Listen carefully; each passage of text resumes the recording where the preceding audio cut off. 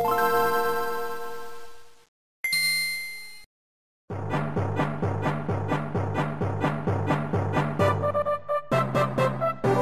you know? Many Game Boy Advance games were censored, including high-profile releases such as Mario Kart Super Circuit. Parts of the Japanese game were deemed insensitive by some, mainly due to the Shy Guys in the Sunset Wilds course wearing Native American war bonnets.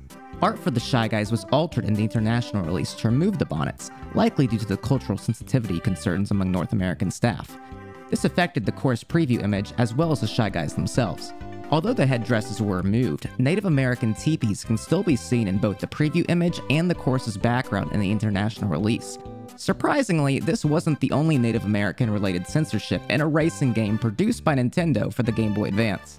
F-Zero Maximum Velocity had several playable characters, including Nietzsche, a young Native American man who pilots the Windwalker. In the Japanese game, however, his vehicle was named Crazy Horse. This was a reference to the man of the same name, a war leader for the Lakota tribe in the 19th century. Crazy Horse took up arms against the United States in several battles, resulting in Native American victory, earning him notoriety. The name was likely changed once again due to concerns of cultural insensitivity by Nintendo's staff in North America. The ending of Maximum Velocity was also slightly censored, but for different reasons. In the Western release, the outfits for Jane B. Christie and Kamiko were modified to show slightly less skin. Another bit of censored content can be found in Dragon Ball Advanced Adventure. The game has a couple interesting localization differences between the European and American releases, with the EU version being closer to the original Japanese game. In the original game, when Shinron offers Pilaf any wish, Oolong will barge in and ask for some girl's panties. However, this was censored in the American version, where Oolong instead demands that Shinron give him the world's most comfortable pair of underwear. The underwear in question was also altered to look a bit more masculine in the North American release. Capcom's Mega Man Zero series was also censored outside of Japan. Defeating an enemy with a non-buster weapon in the Japanese version of the games would make robot enemies spill a kind of oil that looks like blood. This blood-like oil effect was removed in the North American and European versions of the games, either to avoid controversy or to ensure an E rating. This oil was also splashed heavily on the walls of the Robot Disposal Center in the Japanese version of Mega Man Zero, but in the international release, the walls are clean. Interestingly, the Japanese games already had a suitable for everyone regardless of age rating with the oil. Ports of both Doom and Doom 2 were censored on the GBA as well. In the original Doom, blood has been recolored to green and gore has been toned down in general. In the PC version of Doom, enemies hit with heavy artillery like rocket launchers often burst with blood splatter effects. In the GBA version, however, the hostiles do not burst. Instead, their regular death animation plays. In most versions of Doom, there are mutilated bodies placed throughout the game. In the GBA version, these bodies have either been colored green or replaced by a green pool of blood. Like Doom 1 on the GBA, the blood in Doom 2 is green instead of red, and blood splatter effects are reduced. One difference, however, is that mutilated bodies were removed outright in Doom 2. The health meter was also censored to remove blood when the player is heavily damaged. This wasn't the only way the games were censored. In Doom 1's E1M4 command control, there's a room about halfway through the level with an elevated platform in the middle. In the original 1.0 release of Doom on PC, this platform was shaped like a swastika. This was altered in later versions, including the GBA port, where two of the symbol's arms were removed. Doom 2 was altered in a similar fashion. The game's Wolfenstein 3D bonus levels were edited to cover up any offensive iconography, and a painting of Hitler was replaced by a painting of Wilhelm Strasse from Return to Castle Wolfenstein. Another retro title with a Game Boy Advance port is Super Ghouls and Ghosts. The game was censored internationally, with regional differences in both the Super Nintendo and GBA releases. Super Ghouls and Ghosts' final boss, Sardius, is named Samuel in the Japanese GBA release. In Hebrew, Samuel means venom of God or poison of God, and in Jewish lore, Samuel is the archangel of death. The name was changed when the Super Nintendo version was brought to the West, likely due to Nintendo's anti-religious reference policy that was enforced throughout the 90s. The same goes for the game's graphical changes, such as crosses being replaced with onks. However, it is curious why these regional changes carried over to the Game Boy Advance game in both regions, considering Nintendo's far more relaxed stance on religious material in the 2000s. A major selling point of the Game Boy Advance was its backward compatibility with original Game Boy and Game Boy Color games, but this feature wasn't exactly perfect. Due to different audio hardware between the Color and the GBA, some games would experience musical glitches. One game, a music creation software called Pocket Music, didn't work on the GBA at all due to these hardware differences.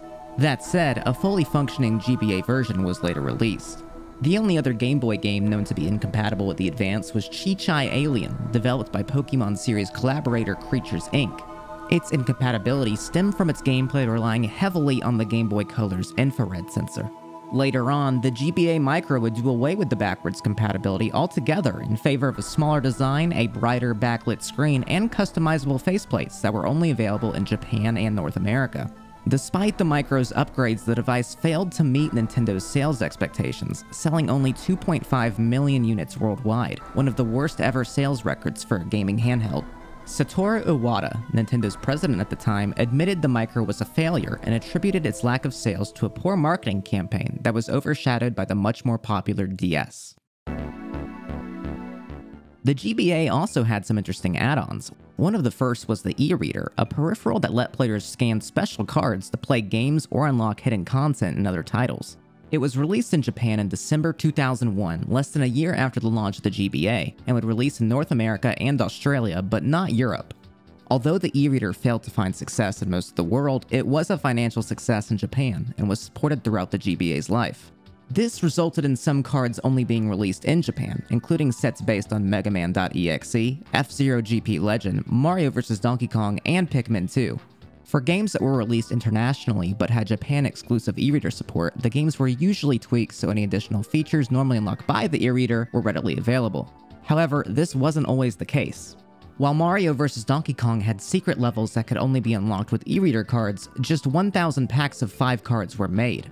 They were given away as part of a competition held by CoroCoro magazine in Japan, with a 6th card available at the 2004 Next Generation World Hobby Fair, making this series of cards extremely rare. Each card unlocked a single level in the game, though there are actually 12 levels hidden in the game's code, meaning 6 of these levels went completely unused. There are also secret levels in the North American version of the game, but without e-reader support, they're rendered inaccessible unless players resort to hacking. Given the e-reader's lack of success in the West, it's no surprise some of the cards have become valuable since their release. The Super Mario Advance 4 e-reader series included a total of 43 cards that could be used to unlock special power-ups, bonus levels, and other gameplay features. 5 of these cards were available exclusively through Walmart in the US, but because the e-reader was discontinued shortly after their release, these cards ended up becoming particularly rare.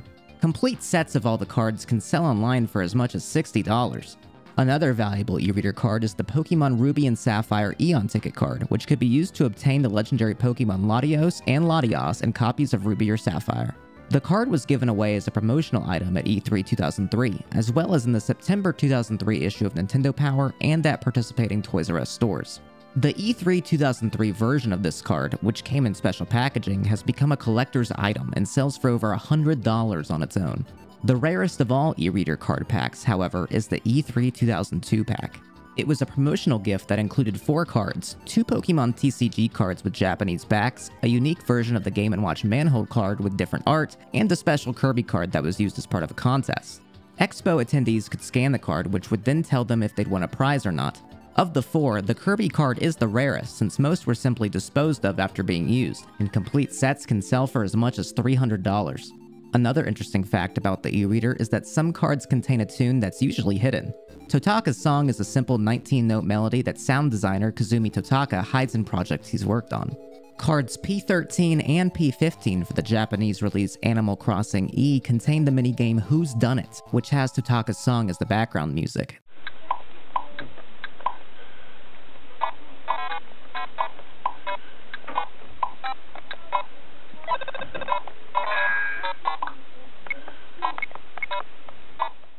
This is unusual, as the song is usually hidden within a game rather than being blatantly on show. Another officially made peripheral for the Game Boy Advance was the Play-Yan. First released in February 2005, the Play-Yan was a media player designed for use with the Nintendo DS and GBA. By loading music onto an SD card and inserting it into the Play-Yan cartridge, the GBA could be used as an MP3 player or even a video player. Nintendo also made several minigames available on their Japanese website that could be downloaded and played on the Play-Yan. Because of its power consumption, the Play-Yan was not meant for use with the original Game Boy Advance, but was compatible with the SP. Although the SP lacked a traditional headphone jack, the Play-Yan cartridge came with one built in. One of the most unusual peripherals for the Game Boy Advance was the iCard Pro, released in 2004 by Biondo Racing Products. It was essentially a radio receiver that displayed information about auto racing events on the Game Boy's screen when used at select locations that supported the iCard service. The information could include everything from race results and lap times to individual driver profiles, and allowed for 2 different feeds to be followed at the same time. Did you also know that more than 100 games were cancelled for the N64, including Super Mario 64 2 and a Pokemon RPG? For more on these and other scrap titles, check out the DidYouKnowGaming video on cancelled N64 games. And if you want to hear more from me, go check out my Twitch channel at twitch.tv/ConnorEatsPants. I'm live pretty much every evening playing a variety of games. And if you're looking for a preview of what it's like over there on the stream, go check out my YouTube channel. I just recently ran an Animal Crossing fishing tournament with some of the biggest stars on the site. It was a great time.